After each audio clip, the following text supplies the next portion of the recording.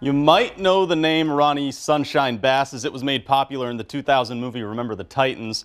Still, more than 40 years later, the story is just as riveting, and now he takes in football from a different perspective. In the South, Friday nights are run by high school football. The stories have been told for decades, and in the early 70s, when the desegregation of T.C. Williams High took place, it didn't come with welcome response. Most of the problem came from the parents. Parents didn't like the whole plan, really. But the thing about football is that it is something for people to rally around, which is exactly what the Titans did, armed with a new quarterback in Ronnie "Sunshine" Bass. Didn't gel right away, but it didn't take long. I mean, they realized that everyone was there for the same reason. Once the victories piled up, things got better. You know, winning solves a lot of problems, and it solved a lot of problems for the school and the city, really. Head coach Herman Boone called on Bass as his team went 13-0 on the way to a state championship. But like any good player-coach relationship, the bond goes well past the high school years, and Coach Boone still calls on him today. You guys get the phone if you need. Just wondering if you can hear that beeping or not. I don't know. No, I think it's Coach Boone, as a matter of fact. Fredericksburg, Virginia.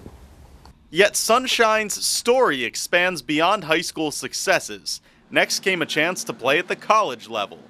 Pretty easy decision. You know, the facilities were great. It was early March, and it was 82 degrees, and I just come back from Minnesota the week before where it was 19. Ron Bass trying to get something going on. So Bass spent the next 5 years spending his Saturdays on the field at Williams-Brice Stadium.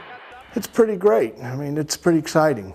I mean, it's as you might think, it's an experience that everyone should have. But it's pretty cool.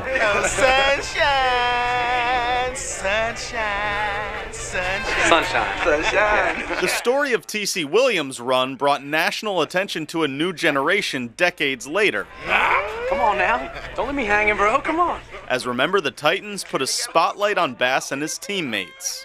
You know, basically, first we heard someone was writing a screenplay and was going to do a movie, and of course none of us believed it. And then 2 years went by and we hadn't heard anything else about it, and then all of a sudden we found out it was going to happen. Ronnie Bass. Coach, Red's going back in, right? Not a quarterback, son. While the film captured an important movement in the history of the South, it was nice for Bass to revisit some of those memories. They did a pretty good job of portraying the action and, you know, remembering the games. They had all the teams we played, so that was pretty cool. These days, football is still just as important to Sunshine. Oh, yeah! All right. But he takes in the game from a different perspective, cheering on his son, Ronnie Jr., who is the starting quarterback of North Myrtle Beach High School. It's tough. It's tough, you know. Sometimes I'm nervous for him, but, you know, I don't even think he realizes how much we enjoy it. Go! Go! Go! All right, good run. Good start. You know, going to the game, getting there early. We get there an hour early and watch all the warm-ups and everything. And, you know, we're both nervous because it's a contact sport. And he knows about his father's role in prep football history. I think I was about 8 years old where I could really comprehend what he was a part of. The segregation thing, I was starting to learn more about that and how much of an impact that had back in the day in his movie. While the film helped him understand just how much talent Dad had in high school. Louis, let him through, all right? What? Just let him through. Well, there was one part where a guy got through the line and he kind of flipped him over his shoulder.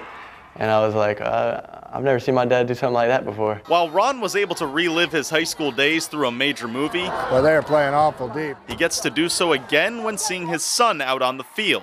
The running's very familiar, his running style, because, you know, I was kind of slight as a high school student as well, and he's, you know, still trying to put on some weight just like I was. Throwing-wise, I mean, I always tell him he's a lot farther along than I was when I was a sophomore or junior in high school, because we didn't throw a lot. I mean, I never went to a throwing school. Just kind of got by, you know, barely. And Sunshine Jr. is proud to take after his dad by taking the field on Friday nights. I feel like it's meant to be, wearing the number 12. It's always meant a lot to me, you know, wearing my dad's number when he was in high school. With that ultimate goal of winning a state title now the focus of his attention. He needs to get one. That's what I tell him. No, I mean, it's, I don't know. I guess it's not out of the realm of possibilities. You just got to win a few games. And Ronnie Bass has North Myrtle Beach with a 4-2 record right now, and the Chiefs won their region opener last week. They get back out on the field on Tuesday when they visit Georgetown.